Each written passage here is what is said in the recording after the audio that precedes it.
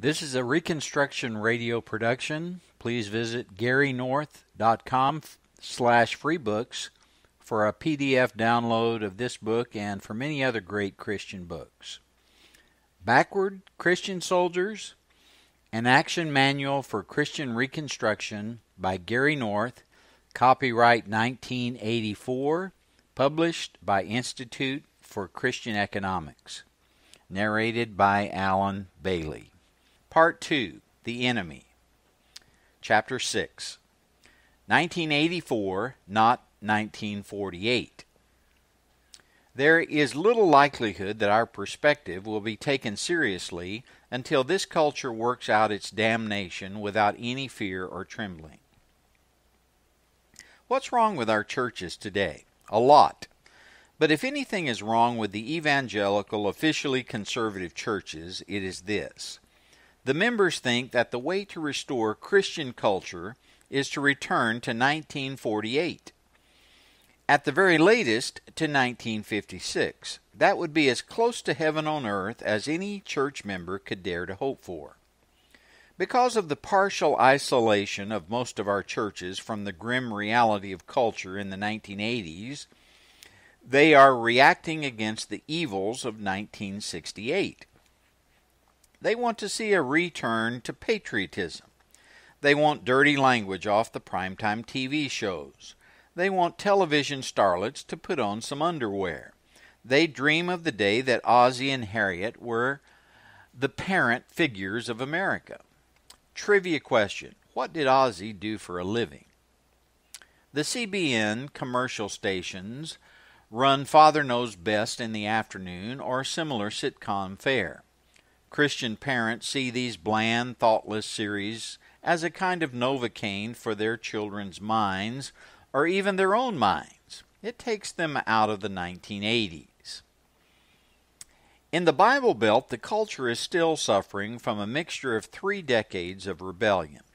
The 1950s-style rebellion is almost cute. Hot cars, cruising down Main Street, cigarettes behind the gym.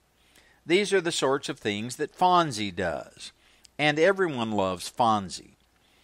The kid who was the black sheep in 1957, the kid your parents wouldn't have wanted you to goof off with, is a folk hero of the 1970s and 1980s, a throwback to the good old days when sin was essentially harmless. The trouble is, it was that harmless sin that served as a cultural wedge for the late 1960s. The same is true of the music. Buddy Holly was cute. The early Beatles were a bit strange looking, but cute. Nothing since 1965 has been cute. Also present in the Bible Belt is the rebellion of the 1960s, such as pot smoking, illicit sex, loose language, I mean loose, incoherent, not just foul. Premarital sex, while frowned upon in Christian circles, is no longer a cause for mental breakdowns among parents. It is not exactly accepted, but it is not universally condemned either. Incredibly, members of churches are not universally opposed to abortion. Thus, we come to the sins of the 1970s, such as having our daughter who made a mistake kill her unborn child. In this case, the parents are as deeply involved in the sin as the children. In the regions that see their rebellion on TV, all nicely sanitized by the censors and the sponsors, Christian people can go about their business as if it were still 1962, as if our military defenses were still supreme, as if the federal deficits were still in the $8 billion range, as if the public schools weren't in the process of academic collapse, as if their pensions were as sound as a dollar and the dollar were as good as gold. They think they can insulate themselves from the economic crises of New York City and the moral crises of Southern California. Their culture's walls still seem to be standing. If they can just get the local 7-Eleven store's manager to sell the softcore pornography from a stack behind the counter, everything will be just fine. The walls are in a state of disrepair. The universal culture of rock music, with its sadomasochistic lyrics, its calls to homosexual experimentation, and all the rest of the filth, is available to any child able to reach up to the counter with $7.98 plus tax. The public schools are the established churches of the religion of secular humanism, yet millions of Baptists in the South think of these schools as our schools, and nothing short of a 2-10 football season can get them up in arms. If someone were to write a book on the South's approach to education, it might be called Pigskins, Sheepskins, and Lambs to the Slaughter. Shorting out. The cultural insulation of the Christian world has worn through all along the line.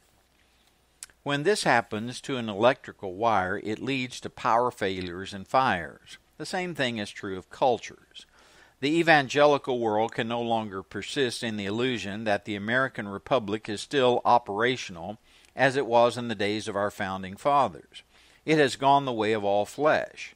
The faithful are at ease in Zion. God has sent them fatness and put leanness into our souls. Psalm 106:15. The pastors of America are stuck. If they wish to model their ministries along the lines of the Old Testament prophets, all the fat, comfortable sleepers will stir, rub their eyes, and grow angry. Why are you preaching all this doom and gloom stuff? We get enough of that on TV. We get that at the office all day long. We don't come to church to get more of the same. We come for relief. They treat the church as if it were a giant glass of Alka-Seltzer. Relief is just a swallow away. Want to shrink a ministry to the point of invisibility? Just start preaching specific sermons on specific sins that are dear to the hearts of the faithful. Just start teaching a view of Christian responsibility that goes beyond heart, hearth, and sanctuary. Recently, a relatively concerned evangelical church in Texas had the opportunity of bringing members out to hear some information on abortion and the possibility of setting up an abortion hotline to try to keep women from killing their children. Almost no members of the good-sized church showed up.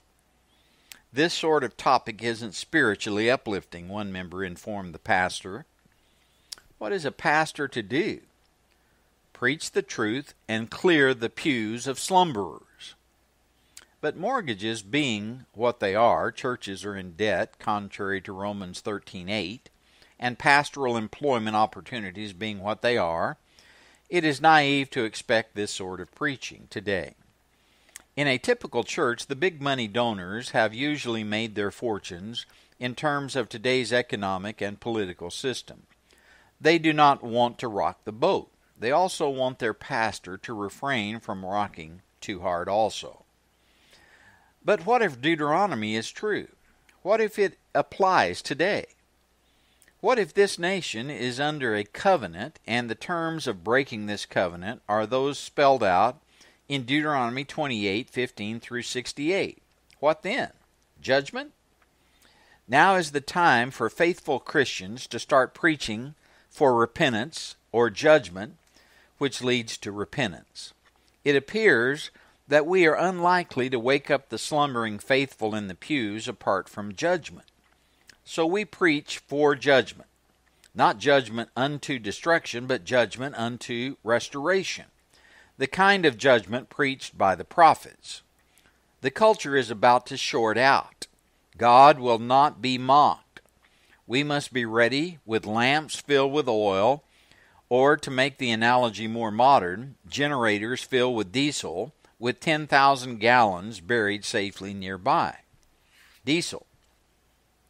One of the most important strategies of the Institute for Christian Economics is to make available books and newsletters dealing with the specific sins of today's culture against God and His law.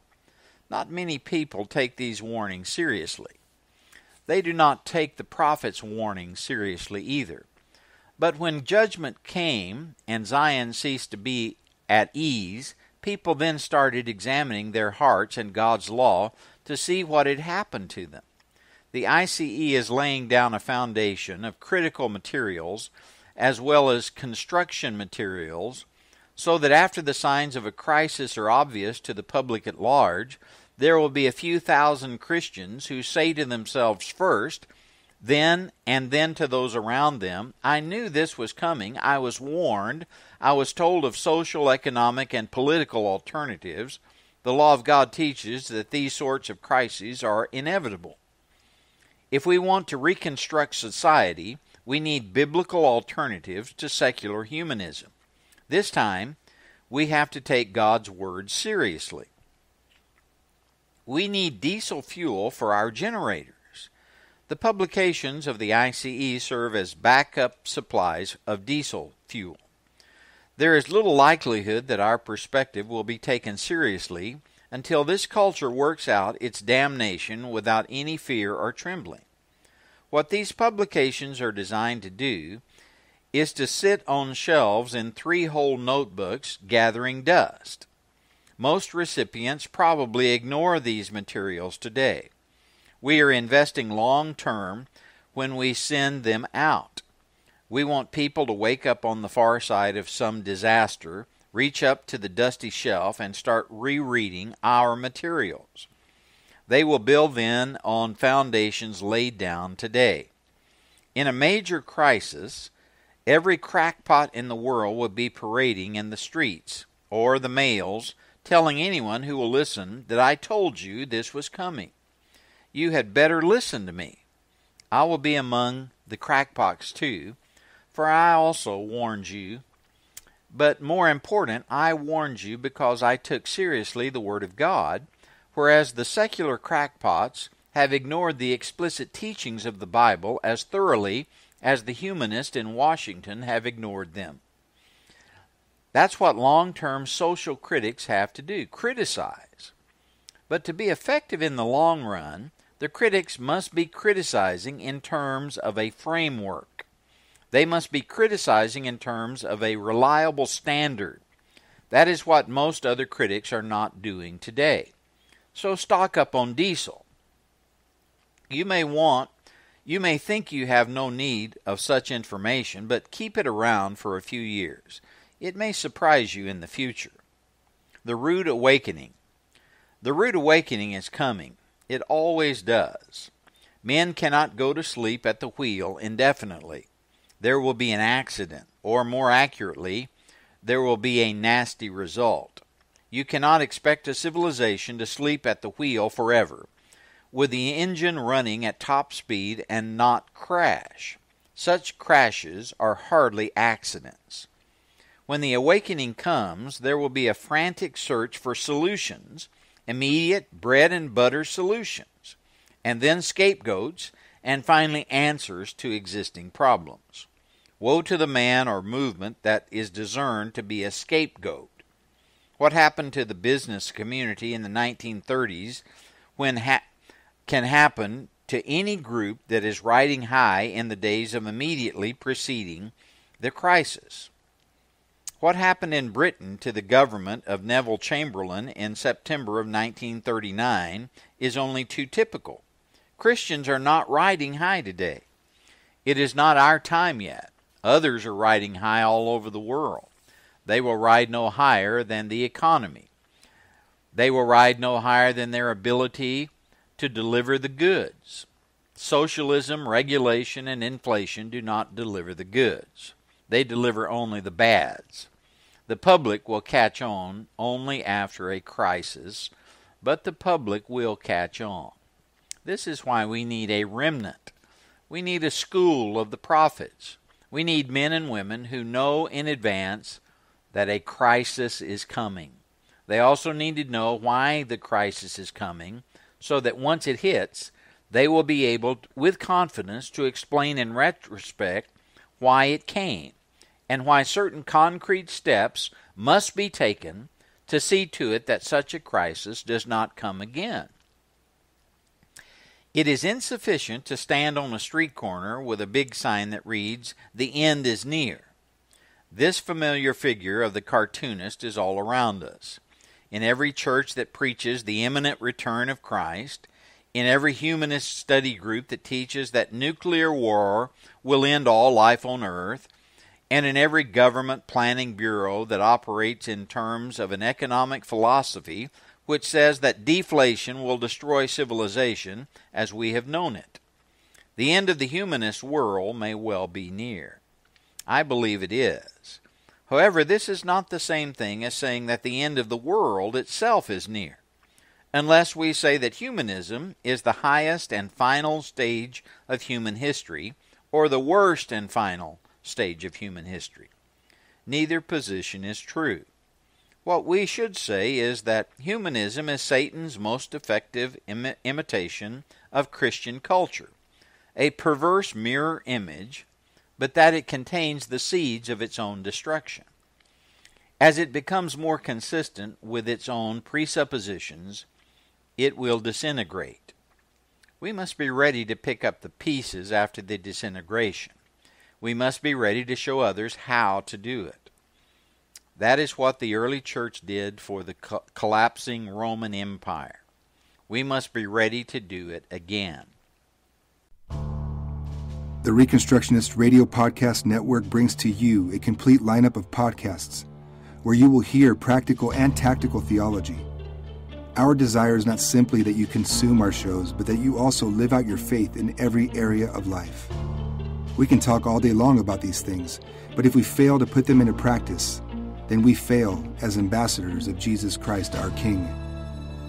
Subscribe now to your favorite Reconstructionist Radio Podcast Network shows, or you can subscribe to the Reconstructionist Radio Master Feed, where all of the content we produce, including the audiobooks and audio articles, will pop up as soon as they are available. And don't forget to visit ReconstructionistRadio.com to volunteer as a narrator or to partner with this ministry financially. May the Holy Spirit stir you into action for Christ and His kingdom.